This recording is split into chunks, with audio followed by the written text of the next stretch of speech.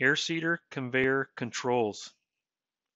Conveyor controls are only available in fill and fill cal modes, not in the fan mode.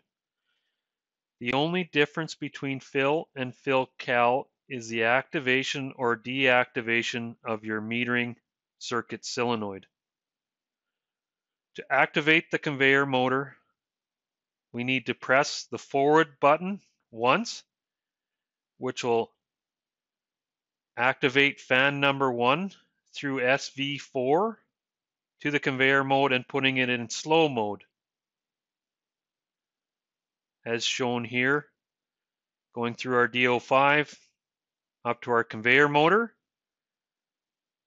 Again, pressing the forward button a second time will activate SV3 DO5, then we'll put our conveyor into fast mode,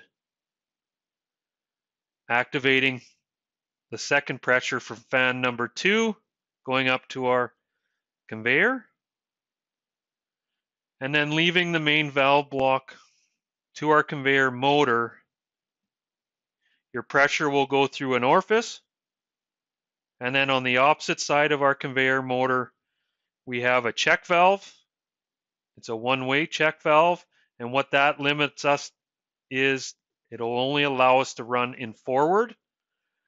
So again, if you go back to the remote, you'll notice that we do have a reverse button, but with the conveyor motor and that check valve, we can't put it into reverse.